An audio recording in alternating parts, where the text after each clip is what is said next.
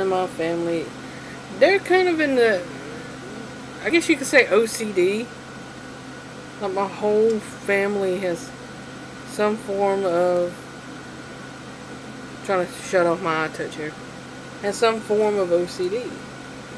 Some of it's crazy, some of it maybe because I have a little bit of the whole stuff in me. Some of it is crazy, some of it makes sense. One is purses. Now we went to a yard sale a while back, last year, and Mom was just buying this little bag right here. This is a, who is this? This is a Mary Kay cosmetic bag. And I kind of liked it because I thought, you know, it's soft, kind of cushiony. Put pencils and stuff in it, or Mom could just put what she wants and tote it around. I have a big, huge purse. And my mom's side of the family, there is some OCD. Because this becomes the second purse. And if you don't know what the second purse is, this is what happens. The women in my family will have the larger purse, the bigger purse. And it will be the purse that has half of everything they've ever owned in there, and then some. And then they'll have the little purse. Now the little purse would be something like this. It would be one of these small little, that's bright. It'd be one of these small bags, and inside it would, they would have their like wallets. They would have you know, wallet, well, not their wallet. It would be like a wallet, sort of. They would have their credit cards, debit cards. They would put their money in there, change, paper money. They would put, you know, chapstick. They would put sometimes smokes or whatever they had. They would put keys, initial stuff in this bag. The main important thing that you take with you in this bag, while everything else be in the bigger bag. And this will get put down in the bigger bag. Now, the reason why I say that sort of, it sort of merits, is because the women would spend hours figuring out what to put in this versus what to put in the bag, the bigger bag. And when they go shopping, they would take the bigger bag with this inside with them to, well, let's say they went to, I don't know, get some gas and, well, let's see. Get some gas, pick up the medication, and then go to Walmart. Alright, let's say that's on the list. When they leave the house, this bag will be in the bigger bag. And they would drive, get the medicine, get some gas. Either at Walgreens, at the drugstore, or at the gas station. Before they get to Walmart, they would get out of the car, take this out of the bigger bag, put the bigger bag in the trunk, and then they would go to Walmart. Because they're always afraid somebody will steal the bigger bag if they did that at the parking lot in Walmart. Now they'll go into Walmart with just this. Shop, put whatever they got, groceries, food, whatever they get in that Walmart. They'll put it in the trunk, and then they'll take the big bag out and put this back in the big bag. Now, the reason why I say that, it has a merit to it, is if you're going to do some shopping where you're going to be toting a lot of bags.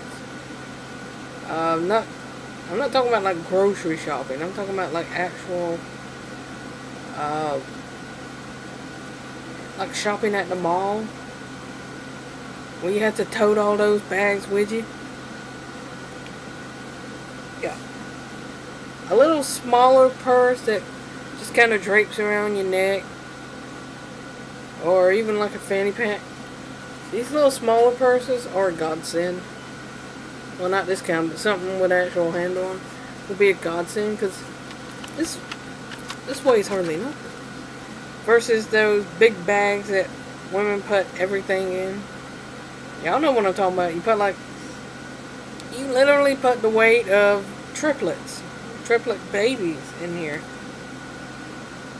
So imagine, you going shopping at the mall, and you got this 20, 30 pound filling purse that draped across your neck, and you're going around tired. You're already tired, but you got this, heavier weight on you now. In your purse, and it falling off your shoulder, falling onto the floor. If you got something with no handle, you end up losing it. So, one of these smaller ones, don't weigh nothing, drape them across, carry all those bags. Now the only thing you have to worry about is how to open your car door.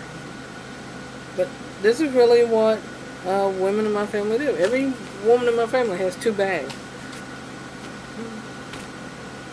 As for where I got this, it was last year, it was wintertime. Now, wintertime yard sales are sort of a double-edged sword.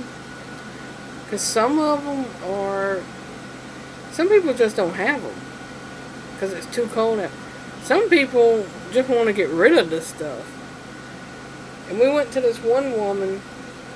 My mom was buying this bag. I think it was something like 50 cents or a quarter. Mom was getting this bag right here, and the woman had like 8 other bags, purses, coin purses, makeup bags, And she had 8, maybe 9 of them, and she just said, for $2 or $1, you can have all of them. That's what she said. And, we were like, okay. And my mom has them in a box in her closet, in her bedroom. I have no idea. It's been a year, but I have no idea how many bags are in there. How many of them got used, but, this is my favorite, really. Smell like vanilla. This is just one of those little... this is just one of those little things. And sometimes at these, winter yard sale, you get that. You get somebody who just wants maybe a little bit of cash to, take the stuff off. Maybe they just want to leave and they're like, if people don't buy this stuff, I'm going to have to end up giving it to Goodwill or Salvation Army. And I got to spend an eternity having to box this back up in this cold weather, take it back inside, get in the car, take it all the way to Goodwill, Salvation Army. Ugh. Yeah, anybody that's ever done a yard sale knows by the time 11 o'clock gets here, you're tired. It's cold, you want to get rid of it. So that's what a lot of people do. Like I said, it's a double-edged sword, because some weekends people just don't have them. But people don't want to have them indoors. They have them out there on the front porch, and it's like, ugh.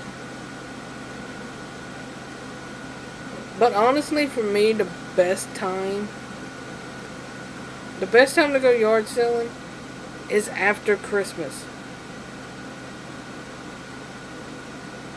And you know why. Because, let's be blunt. Somebody gives you a crappy Christmas present,